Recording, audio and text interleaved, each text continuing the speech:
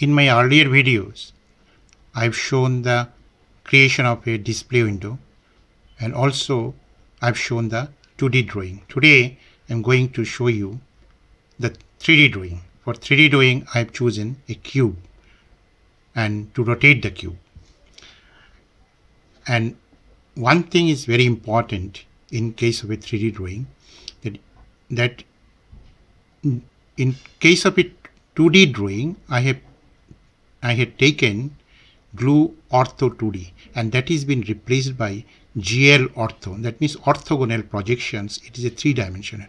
-2 and 2. This is a x coordinate minimum, x coordinate maximum, and that is the -2 is a y coordinate minimum, y coordinate maximum, and this is -10 z coordinate minimum and z coordinate maximum. That is an important thing, and it will create a coordinate system, and with this it will create a volumes of with this x coordinate, y coordinate and z coordinate. In that volumes your display should be placed. And then another thing, because it is a 3-dimensional, you can see here I have added here GL depth buffer bit, because the depth information has to be kept in a depth buffer, and therefore you can see here in the main also I have, in the display mode, I have added glut depth.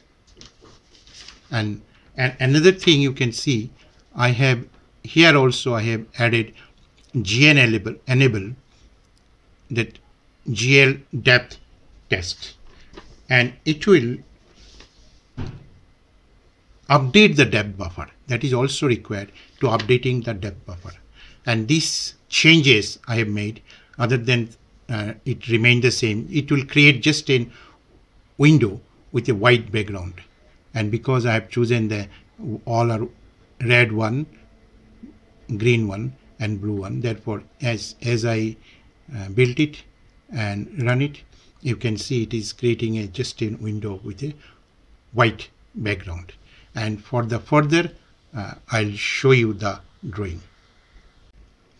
To understand a cube rotations, the first we have to understand the coordinates of the cube. You can see I have chosen that A is a origin, and with this origin and every length of every side is 1, and therefore these are the coordinate system. B, it is 1 0 0, x coordinate is there, and y coordinate and z coordinate is both are 0. In this way you can see that I have written all the coordinate of all the vertices, and in this cube it has 6 faces, and that will draw one by one faces, and we'll see, and we'll rotate it also, and we'll see that the impact of that, and that coordinate should be understood properly. Now you can see I have added one array which is a double subscripted array, and 8 indicating the number of vertices and 3 indicating that each vertices has 3 coordinate, x coordinate, y coordinate and z coordinate.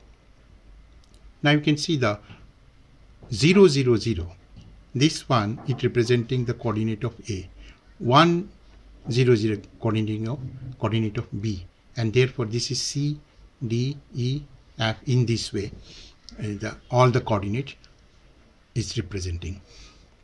Now another thing you can see, I have added also that one function polygon.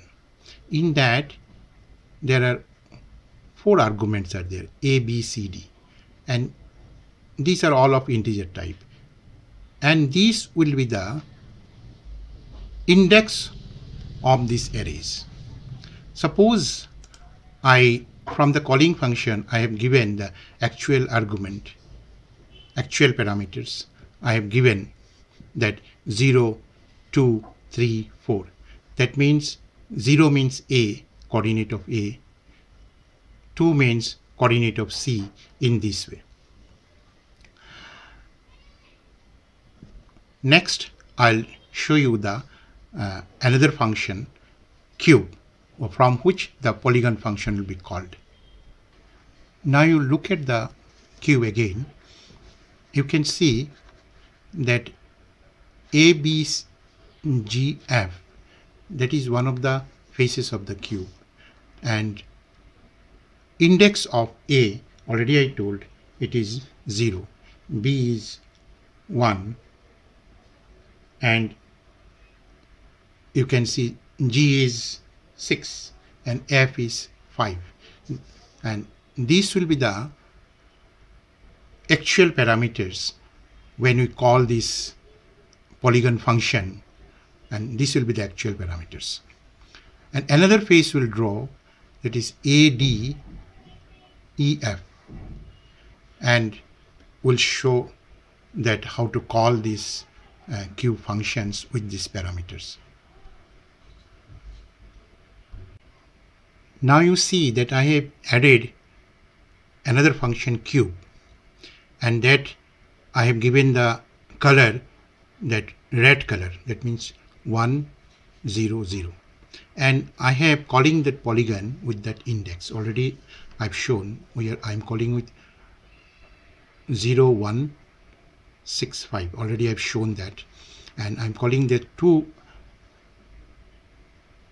faces, and next faces will be of yellow color, because red plus green will be the yellow color.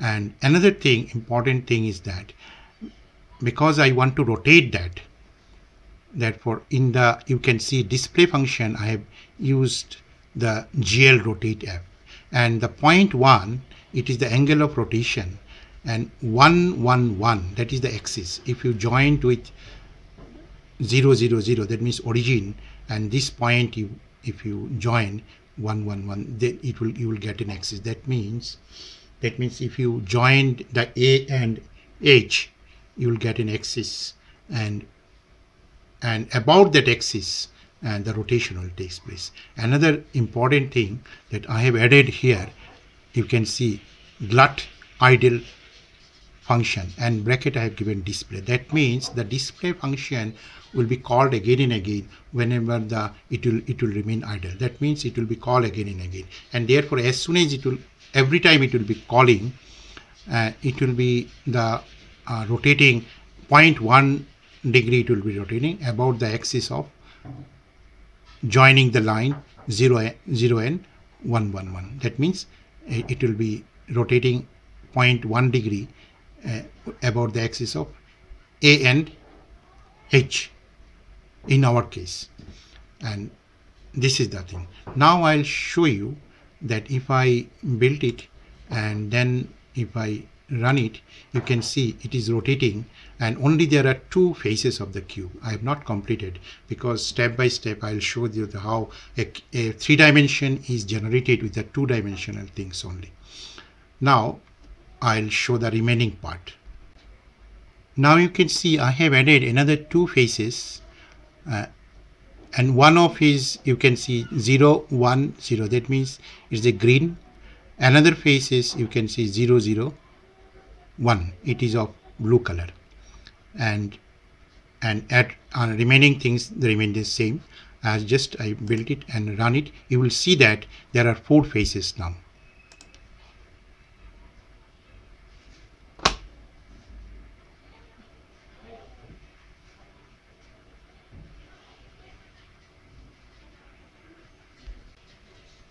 Now you can see I have added another 2 faces of the cube.